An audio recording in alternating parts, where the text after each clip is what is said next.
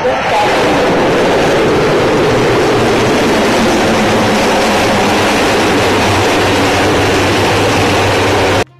watching One India News. I'm Gulab. The first IAF aircraft has landed on the Lucknow-Agra Expressway near Bangarmao in Unnao district.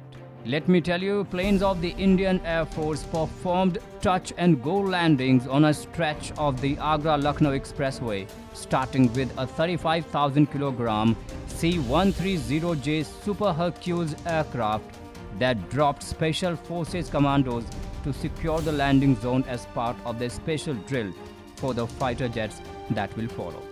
This is the first time that the C-130J transport aircraft is joining the Indian Air Force's special drill to land planes on the expressway. The IAF had earlier landed its Mirage 2000 and Sukhoi 30 MKI fighter jets on the Yamuna Expressway and the Lucknow-Agra Expressway. Several countries allowed their air force to practice landing on and taking off from large highways in order to ensure air operations continue even when an airbase has been knocked out by enemy forces or natural disaster. This is the first time a transport aircraft, a Super Hercules, which can carry 200 commandos, is landing on an expressway. Let me tell you, this was inducted into the Air Force in 2010. Each plane cost nearly 9,000 crore rupees.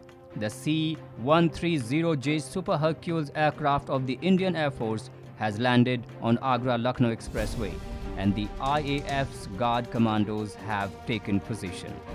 Let me give you more information. AF fighter planes Mirage 2000 fighters and Sukhoi 30 have twice landed on expressways in Uttar Pradesh.